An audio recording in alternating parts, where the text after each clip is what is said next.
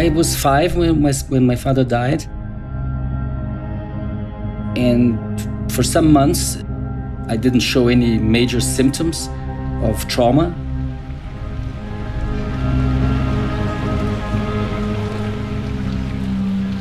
But then I developed this nightmare, which was horrible and it was repetitive.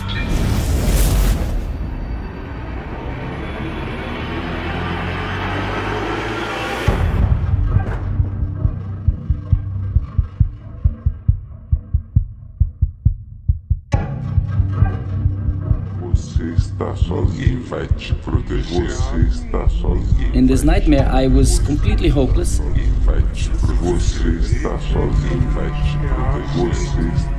I couldn't see either mother or father around.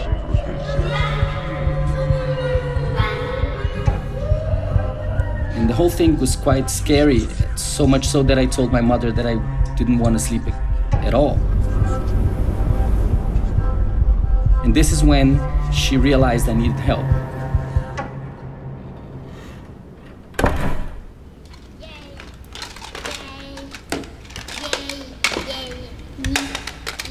And then she took me to a psychotherapist. I don't exactly know what he did because I don't have a lot of memories of this process. What I remember is going to those sessions and playing with toys and talking, but not directly about the events of my father's death.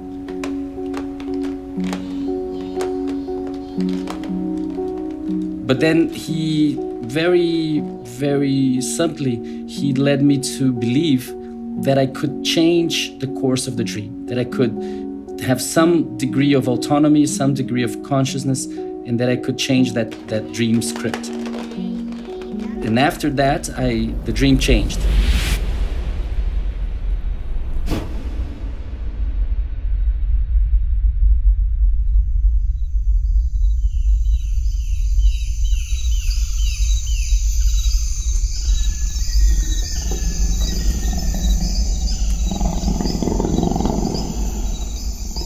And I was a detective looking for a mad criminal.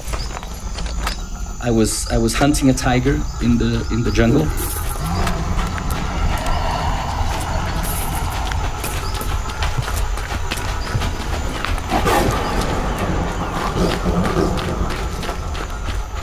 And I also had a male friend, an adult friend. And at some point he says, I cannot go on with you. You need to go by yourself now.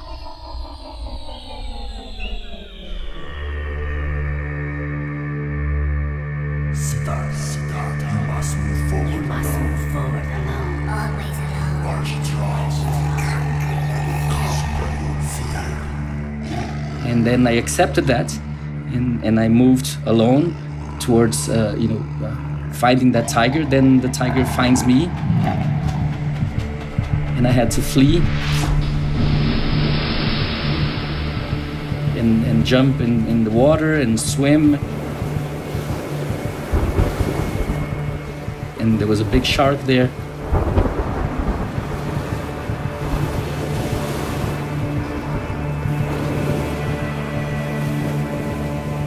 In the end, I felt like I was going through an adventure and I was overcoming the fear. It was about overcoming the fear of going alone. And then after that third dream, these dreams ceased. They stopped.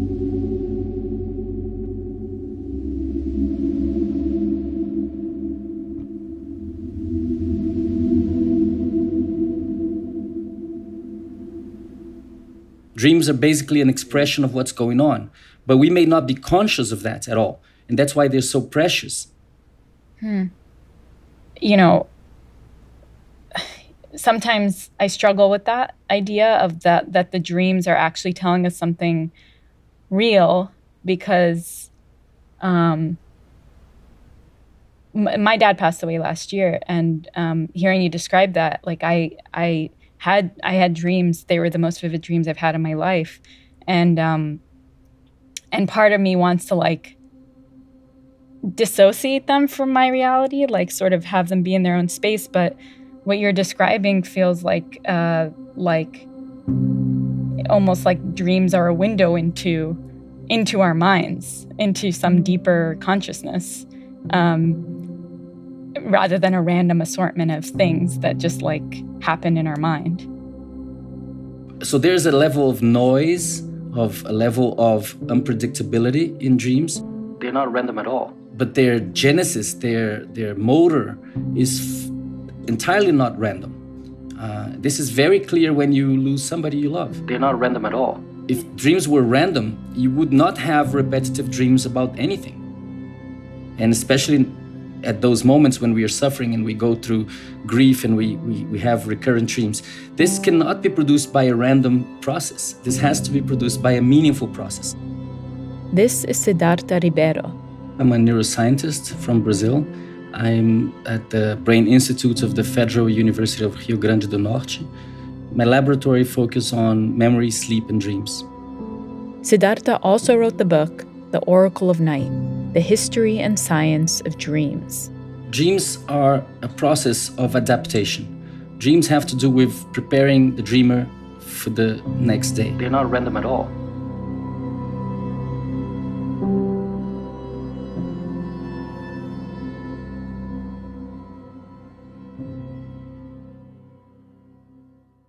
After my dad passed and he began showing up in my dreams, I found myself thinking back to a conversation we'd had a few years earlier.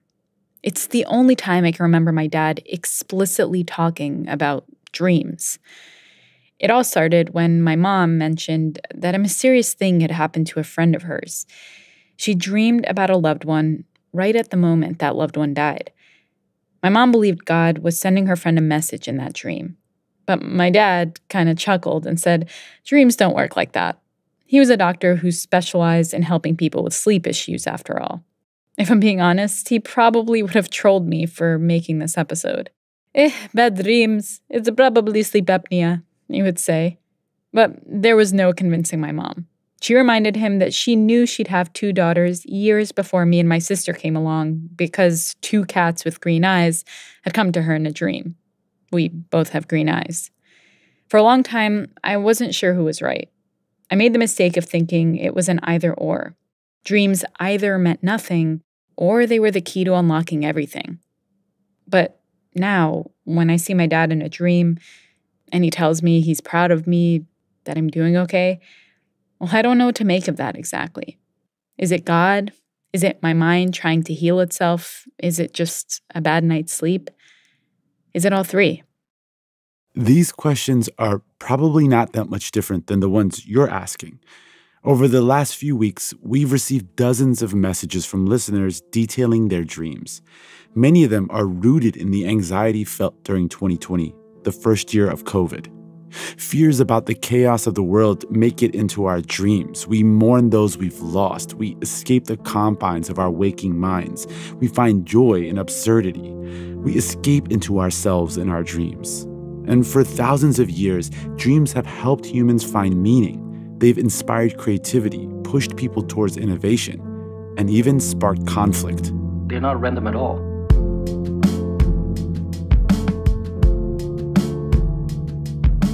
I'm Rand Abdel Fattah. I'm Ramteen Arablouei, and on this episode of Throughline from NPR, we're taking a journey through the history of dreams. Now in 2022, in what's shaping up to be another difficult year, we explore how humans have used dreams to find meaning in our waking lives.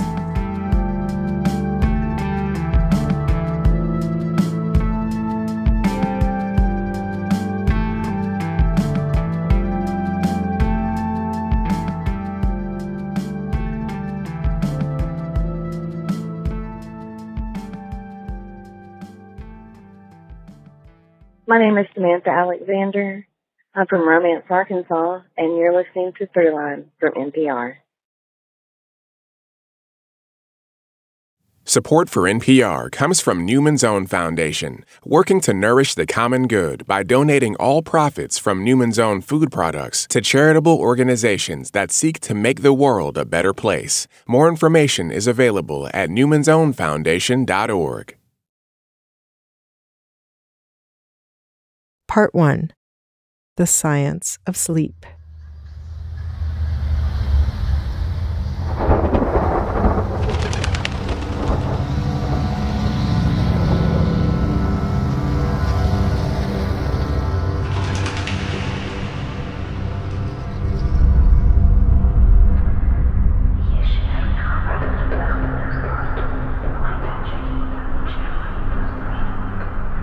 Dreams are a process of adaptation. Dreams have to do with preparing the dreamer for the next day, for the following day. When we go to sleep, our brain will enter a sequence of different phases.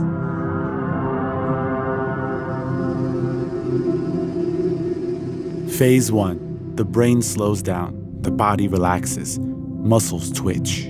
Which will be characterized by very different brain waves and very different chemicals released in the brain. Phase 2.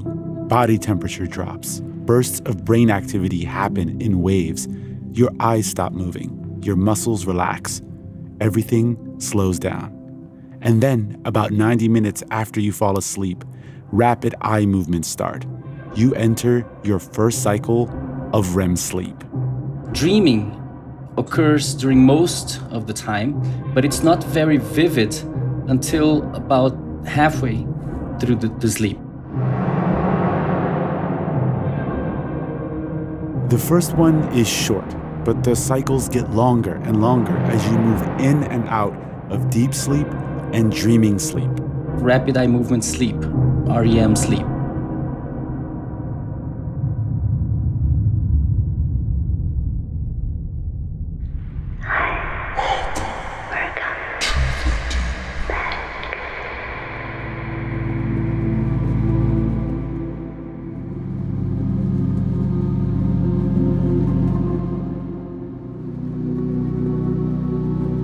REM sleep is characterized by very, very strong activation of neurons in the cerebral cortex.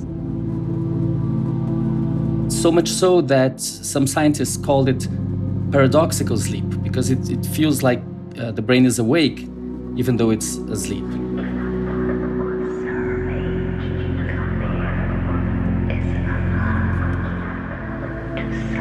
But neurochemically, things are not the same as during waking.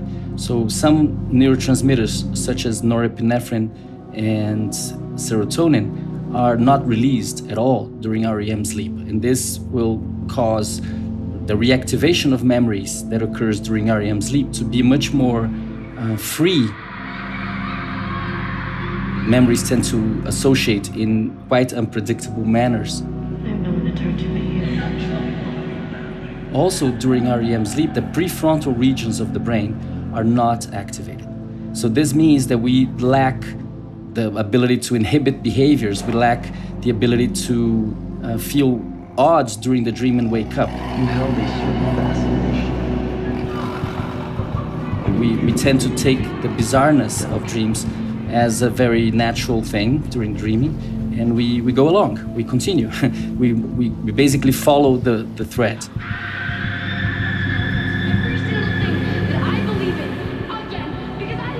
And this is quite different. If things like that happen during waking, we would pause and say, oh, this is wrong. There's something here that doesn't fit. But we often don't get this feeling during dreaming.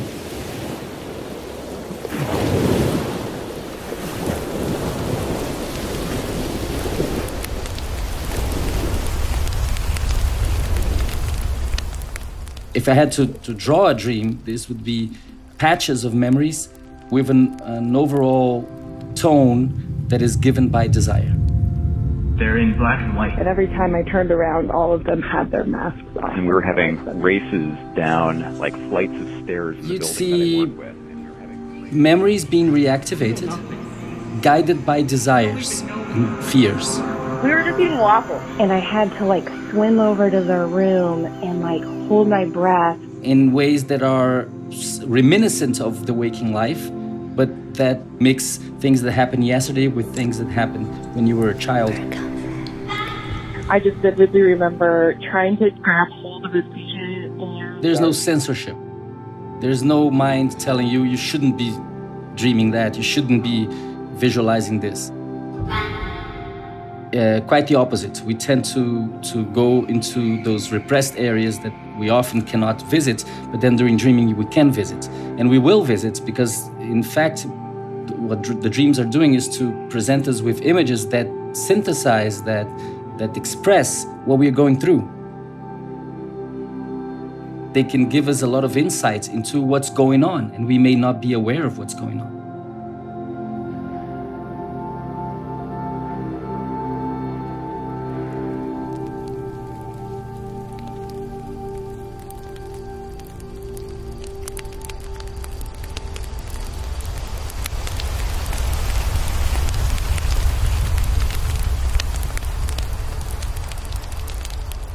Dreams are the source of new ideas, and they have been the source of new ideas from the very beginning.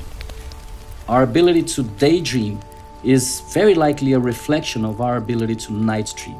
If you look into the brain areas that are involved in daydream, they're the same as those involved in night dream. When we plan something in the future, when we travel in the past, when we tell a story about our own life, when we make a story up, all those situations involve activation of those brain regions that we need to have empathy, to be able to put ourselves in other shoes. So very likely what allowed our ancestors to develop technology, to develop new ideas, to develop culture, and enter this process of accumulation of culture is something that was propelled by dreams.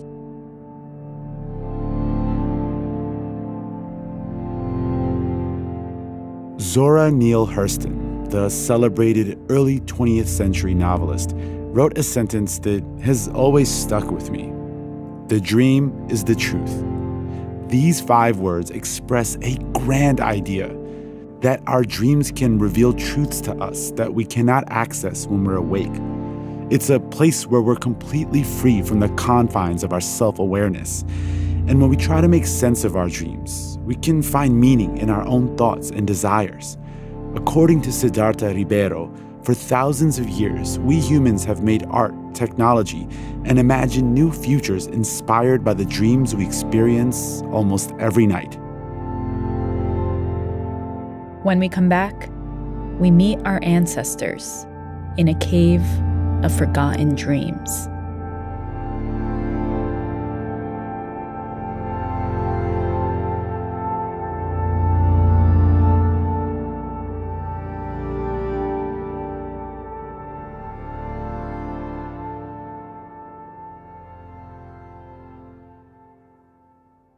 My name is Fonz Howard. I'm from Jacksonville, North Carolina, and I'm listening to Throughline from NPR. Support for NPR and the following message come from Yogi Tea. These days, self-care can feel like just another task on your never-ending to-do list. But finding time for yourself doesn't have to be complicated. In fact, it can be as simple as brewing yourself a cup of Yogi Honey Chai Turmeric Vitality Tea. Step away from the chaos of the day and support your well-being with this delicious blend of turmeric and warming chai spices. Support your well-being with Yogi Tea.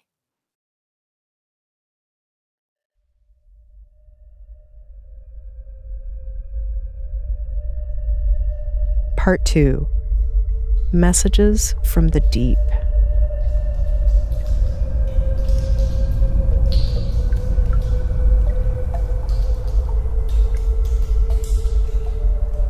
In December 1994, 3 explorers were making their way through a big, complex set of caves in southern France. They walked through vast chambers, and as they got deeper into the caves, skulls and bones of bears littered the ground before them. Scratches surrounded them on the walls and the rocks. And then,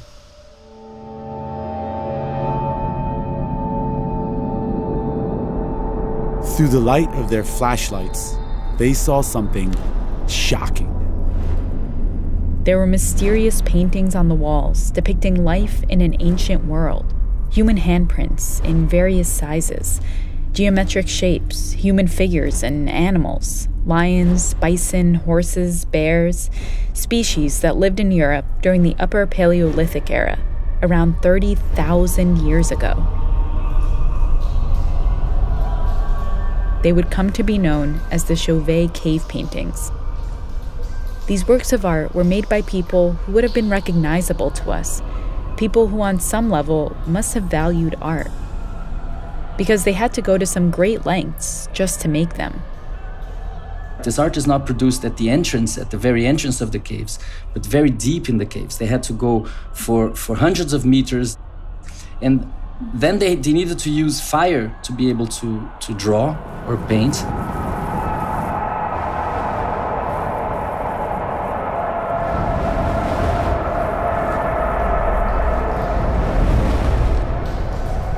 The paintings come in two colors, black and red. They run across the cave wall like some ancient message left behind for future people to discover. And here's what makes them even trippier. If you use a torch fire to illuminate the caves in just the right way, the paintings appear to be animated. For example, when you have like a bison, the bison has many legs. It doesn't have 4 legs. It has more legs. And this seems to be an attempt to produce the impression of motion.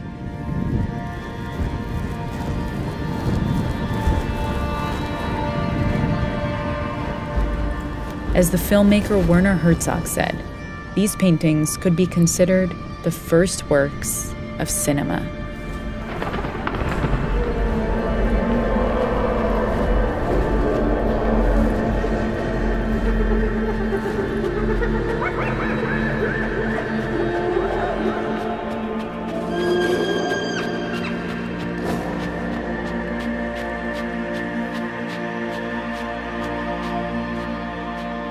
There are those paintings that are not just beautiful and impressive, but they are also suggestive of magic, of mental imagery that had some purpose. That was the mixture of people and other animals.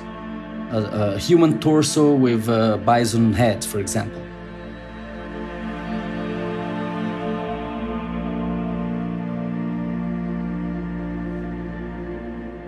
Where did these wild images come from?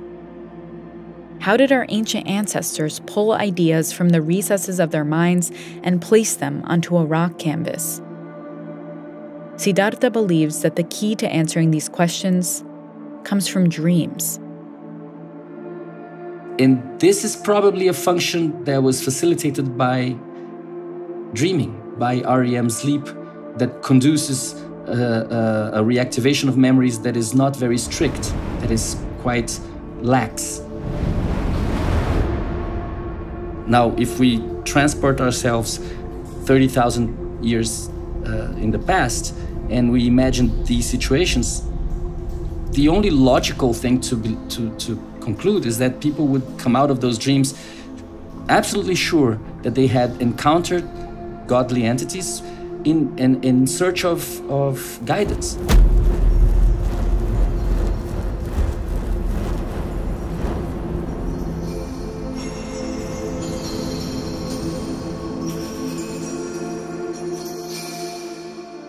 All right, so let's address the obvious question.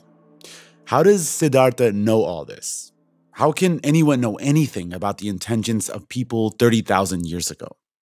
Well, the reality is no one knows for sure. These are theories based on his reading of evidence. He and other scholars are decoding messages from human beings that lived in a completely different world. They're inferring intentions from outcomes. In this spirit, Sidarta contends that because these cave paintings contain so many fantastical elements, particularly the melding of animal and human, the animation, etc., we can conclude on some level that prehistoric humans were engaging with their dreams, that they were taking them seriously. And if you don't have any other theory about what dreaming is like, why would you doubt that, right? Why would you wake up in the morning saying, I had this dream about this Lord of the Beasts with big antlers that came and helped me plan my hunt. But no, this is probably illusion. No, this is not the conclusion that our ancestors took. Quite in contrary, they concluded that those dreams were a proof of the existence of those entities, and they should be paid attention. So all those things point to a very rich mental life. These ancestors of ours were dreaming. All non-aquatic mammals have REM sleep. So it's safe to say that our ancestors in the Paleolithic were dreaming a lot.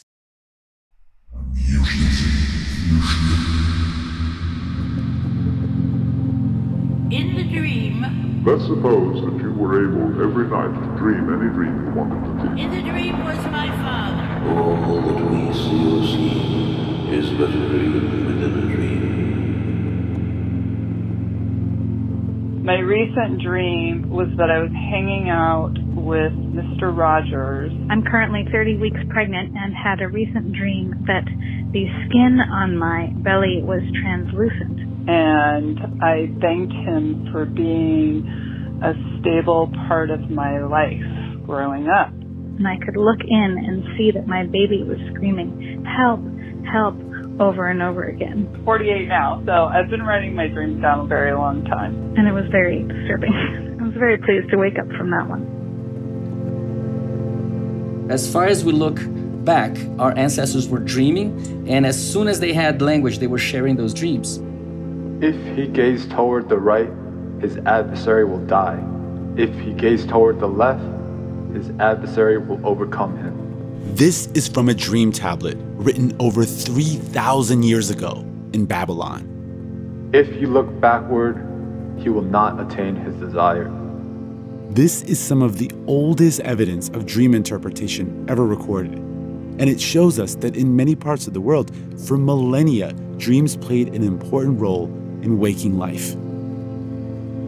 If you're disconnected from that, if you just live from waking life to waking life and you never remember your dreams and you never share your dreams with anybody and you never take your dreams into consideration for any decision, you're living a life that is entirely different from the lives of our ancestors. We did not evolve to have this lack of relationship to dreams. We evolved with dreams. Dreams were important to define what we are. And I think that a lot of what people are feeling nowadays, this sense that we are going nowhere, this sense that we are going alone, this sense that we have no roots, that we have no connection to the past, this, I think, has to do with our lack of sleep and lack of dreaming.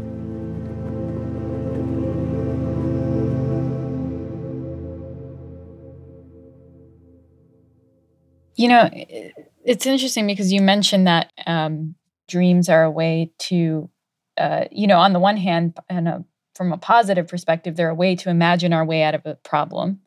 But on the other hand, they're also potentially misleading. Well, Rod, I think you're touching a very good point here, which is that dreams are simulations of possible futures, which means that they are often wrong. And that's why in all those ancient cultures, there is the need for dream interpretation. From ancient times all the way up to the Middle Ages, dreams were often used to try to predict future events. Special people in society were assigned the role of interpreting dreams. You can see this in many texts like the Epic of Gilgamesh, the Bible, and the Quran. People were very serious about it. Even ancient rulers like Alexander the Great and Xerxes used dreams to predict victories in battle. And in many indigenous cultures around the world, dream interpretations were taken into consideration when making decisions, sometimes even for entire communities. Dreams should not be taken at face value. Dreams, and people knew this across cultures. People knew it in the ancient world.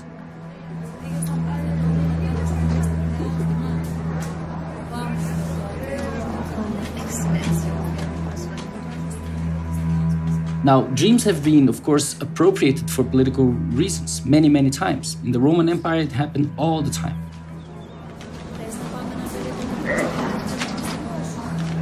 For example, Julius Caesar had a dream, reported a dream, when he was less than 30, in which he would have sex with his mother. And this dream was used politically many, many years later when he crossed the Rubicon and invaded Rome and caused a civil war. This dream was used at this moment politically to say that he was that the dream was actually a good premonition because he was having intercourse with his mother, so he was taking control of the motherland.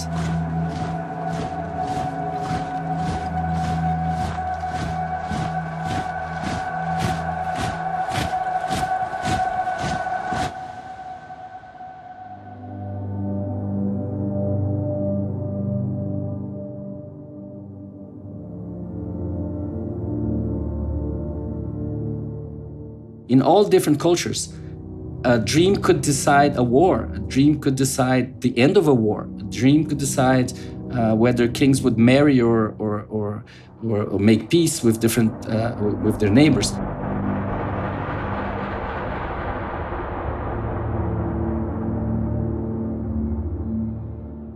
In a way, until the end of the Middle Ages, dreams were the only possible light into the future.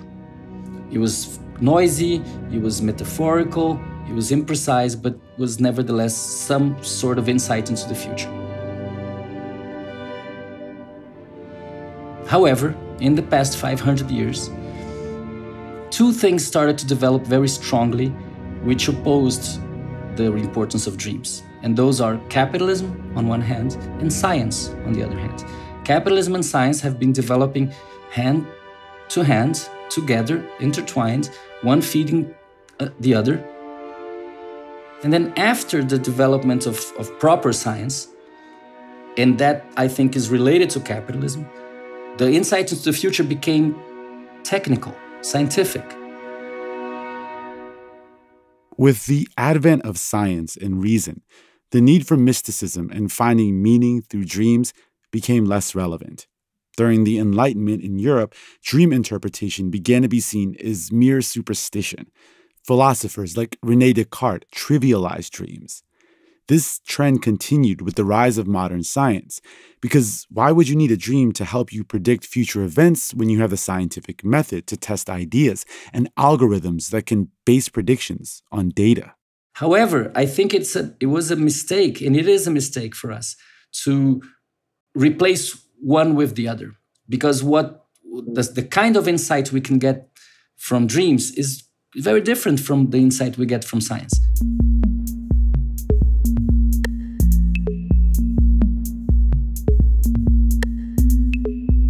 In the 19th and early 20th century, some philosophers and psychologists began to recognize and study dreams. One particular scientist from Austria sparked a movement with a radical idea about how dreams can help us understand mental illness. That story when we come back.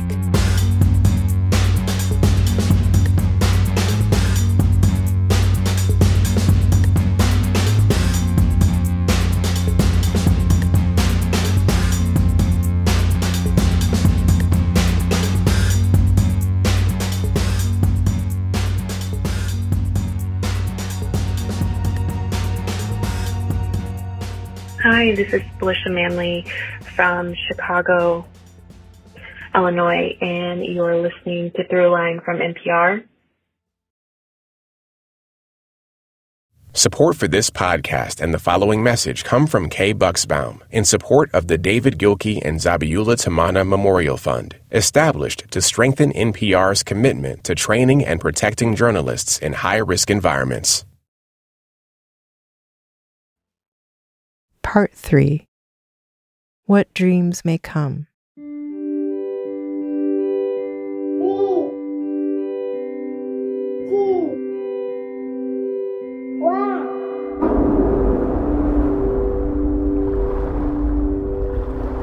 For much of human history, dreams were considered messages from the deep. They were a source of inspiration, of ideas, and even guided the way many people lived their lives.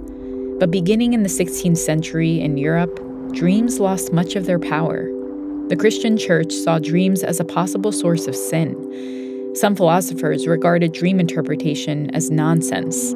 One writer thought they were merely the result of indigestion.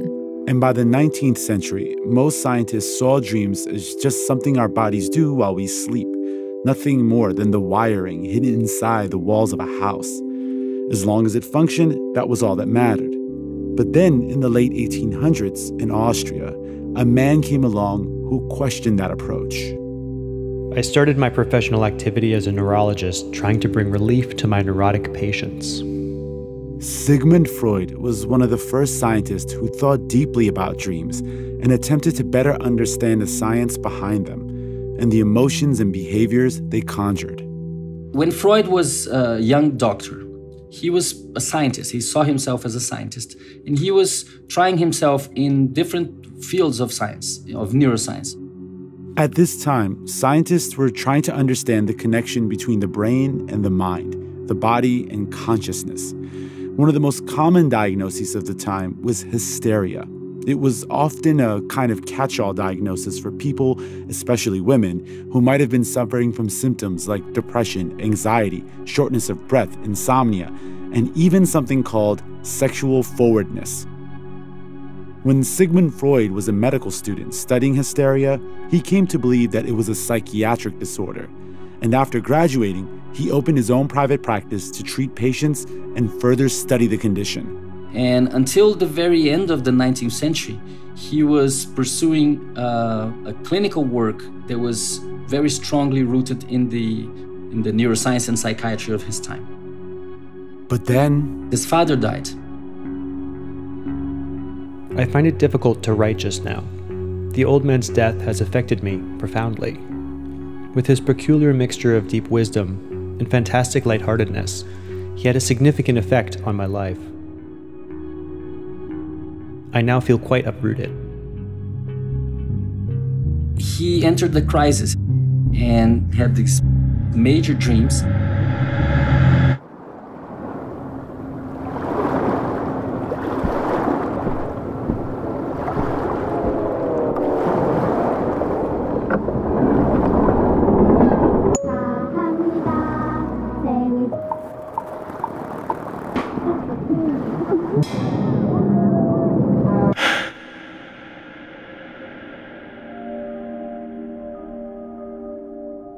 And this is when he undergoes the big change. There is still very little happening to me externally, but internally something very interesting. For the last 4 days, my self-analysis has continued in dreams and has presented me with the most valuable elucidations and clues. This is when he produces his seminal book, The Interpretation of Dreams, and creates a new field of knowledge that we call psychoanalysis. Out of these findings grew a new science, psychoanalysis, a part of psychology and a new method of treatment of the neuroses. Psychoanalysis is the idea that investigating the unconscious, often through dreams, can possibly treat the psychological symptoms patients are suffering, conditions or neuroses that people still experience today, like depression, anxiety, obsessive behavior, and so on.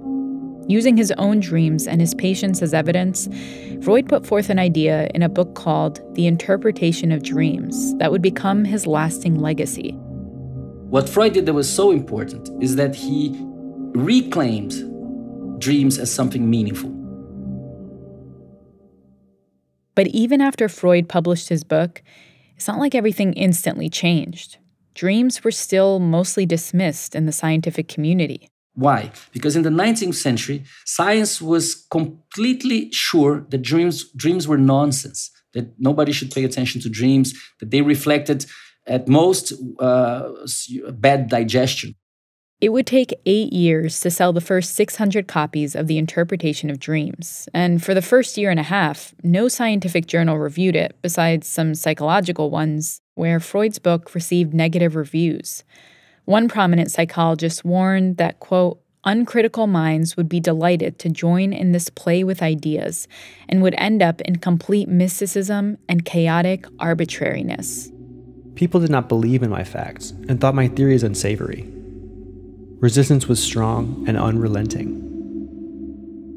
And the people that believed that dreams had a meaning were the superstitious people that were not educated, that were buying those manuals, that, you know, those Pulp Fiction manuals that give you a fixed relationship between dream symbols and specific meanings. Something that is very old, that still exists today, right? And Freud was able to say that they were both wrong. What is common in all these dreams is obvious. They completely satisfy wishes excited during the day, which remain unrealized. They are simply and undisguisedly realizations of wishes. He would say, dreams have a meaning. They are related to people's lives. They are not something that can be dismissed, but they also cannot be predetermined. If you want to make sense of somebody's dream, you need to understand that person. You need to listen to that person. You need to share the context of that person. And this is what is done in psychoanalysis and in psychotherapy in general. So Freud was able to say, yes, dreams have a meaning, but this meaning is centered in the dreamer. This idea that people dream for a reason, that it's a way to cope with problems the conscious mind can't do while it's awake, was radical. That by reflecting on your dreams, you were confronting something deep inside of you that followed like a shadow you didn't know was there. Dreams are meaningful if we pay attention to them. So it's a relationship that we build, not just with ourselves, but with those mental creatures that inhabit ourselves. Our minds are filled with creatures that people that we met, people that are fictional, people that we met a long time ago and we imagine how they are now. So those creatures they evolve in our minds throughout our lives. That has been proposed 120 years ago by Sigmund Freud, and then Carl Jung said similar things.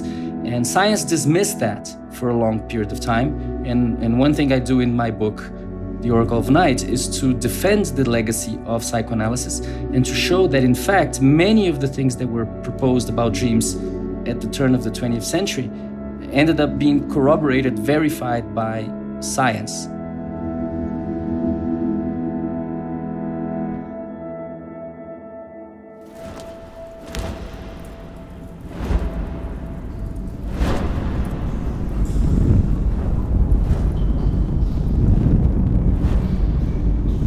What should people do about dreams? I mean, generally one forgets them almost as soon as one wakes up. Should one take notes and remember them? Oh, absolutely. Write them down immediately. If you wake up during the night with a dream, write it down. Don't doze, don't go back to sleep. Flying in the air, I felt like I was a wave. But I went up to them and I was like, please take me with you, please take me with you. And they were like, you have blood on your head. I was a part of the Soviet army, and I accidentally blew up this huge effigy of Stalin. I was hell-bent on proving to people that I had hung out with Elliot Page, the actor, in Brooklyn. And then it becomes a full-blown hurricane.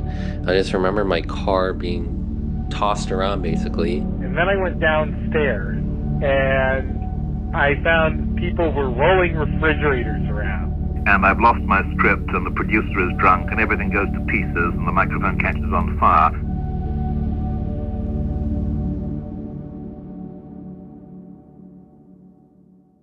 After Freud's death in 1939, it still took some time for his work on dreams to be taken as serious science. And even though today most psychologists disagree with Freud's findings, particularly as it relates to the use of dreams to treat psychological conditions, other scientists have picked up the mantle and dug deeper into the science of dreaming. The science of dreaming has evolved. Many things that were dismissed in the 50s and 60s are the hottest science nowadays, including lucid dreaming. In the 80s and 90s, to study dreams was bad for people's career, like studying psychedelics. And nowadays it's hot, and now it's something that is trendy. After Freud, there were others who continued to pursue the study of dreams and the unconscious mind, specifically another well-known psychoanalyst, Carl Jung. He believed that human beings are connected to each other and their ancestors through a shared set of experiences that are embedded in our DNA, an idea he called the collective unconscious. we are not isolated, right? We are not living an experience, each of us, that is disconnected from everybody else. Rather, the contrary. We go through things in our lives, even though our lives are quite different, but we go through things that are quite similar. We're all born, we need to be fed, we need to be taken care of, we grow up, we go through puberty. So all those things, right? If you have a long life, you will go through all those phases, which are shared with other people. As time went on, more and more studies on dreams and the unconscious continued to build on one another. And almost 125 years after Freud first published The Interpretation of Dreams, there's now research that supports the idea that dreams can have a significant impact on our waking life. We had to wait until 2010 for the first paper that showed that when you dream about a task, you become better at completing that task. They showed that when people navigate a virtual maze and they dream about it, they become much better at navigating. And that does not happen if they stay awake thinking about the maze, or if they sleep without dreaming about the maze. So dream about something has a lot to do with succeeding in doing that. And this is something that many people believed for ages, but there was no empirical demonstration of that until quite recently.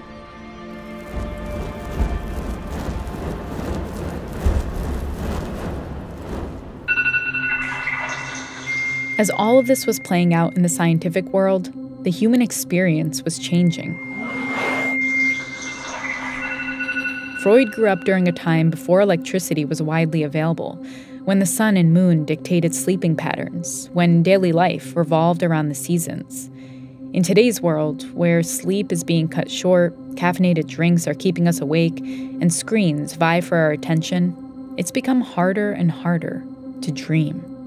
We did not evolve to have this lack of relationship to dreams. We evolved with dreams. Dreams were important to define what we are.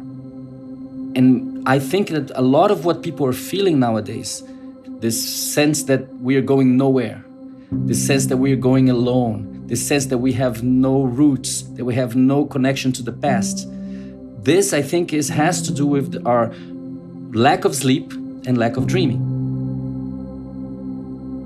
People are increasingly sleeping later and later because there's a lot to draw our attention, a lot of stimulation going on, a lot of work going on. And this creates a situation in which people will go to sleep after midnight and they need to wake up early anyway. So that means they will cut short the second half of the night, they will cut short the REM phase, and therefore they will have less dreaming.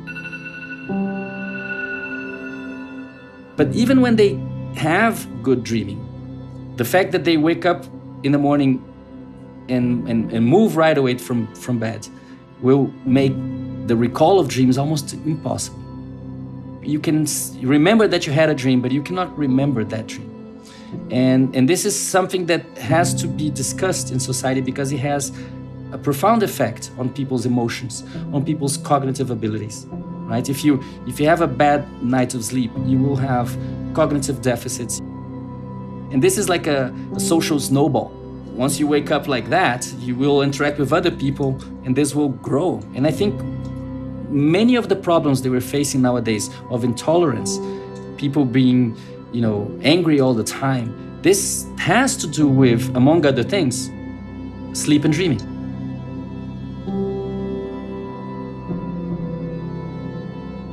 I really feel that we need to focus on what is important. And the way to do that is to go inwards, is to go towards our inner world, is to find meaning between the representation of ourselves and those mental creatures that we carry with us. If we have no relationship to those, it's very hard to have ethics. It's very hard to have a moral compass. The moral compass will not come from capitalism. It will not come from science only. It has to come from a richer relationship with the inner world. And this is what dreams are all about.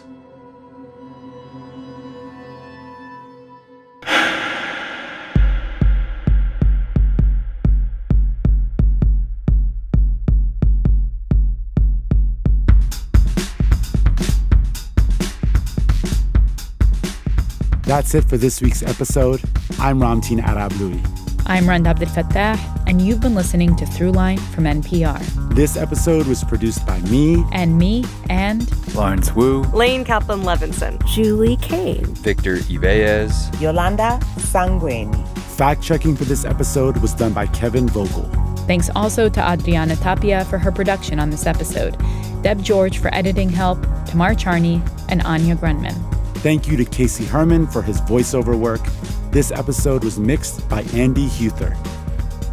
Music for this episode was composed by Ramtin and his band, Drop Electric, which includes Naveed Marvi, Sho Fujiwara, Anya Mizani. Also, we want your voice on our show. Send us a voicemail at 872-588-8805 with your name, where you're from, and the line, "You're listening to Throughline from NPR," and we'll get you on the show. That's 872-588-8805. And finally, if you have an idea or like something you heard on the show, please write us at throughline@npr.org or hit us up on Twitter @throughlinenpr. Thanks for listening.